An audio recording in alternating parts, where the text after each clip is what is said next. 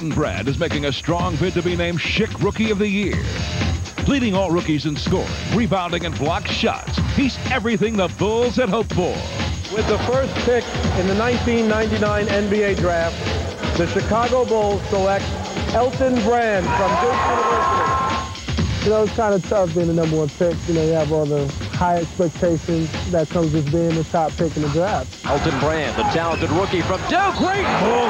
No, that wasn't just a hammer. That was a sledgehammer of a dunk. A lot of high expectations from the fans, you know, from your teammates. But, you know, just to do what you can do and keep improving your game. A sensational first quarter for the rookie, Elton Brand. One of the highlights of Brand's season came during NBA All-Star Weekend, as he got to know some of his fellow rookies.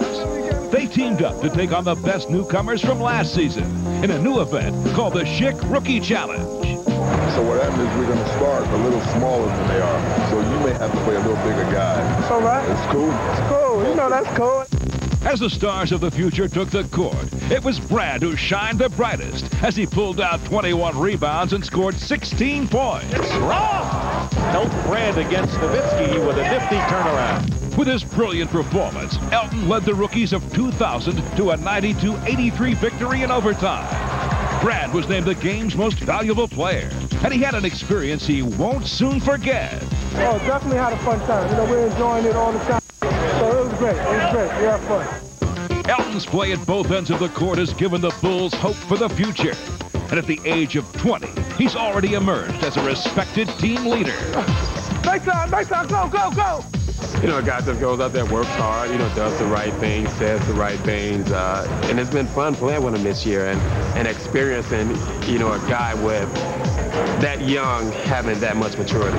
42 out!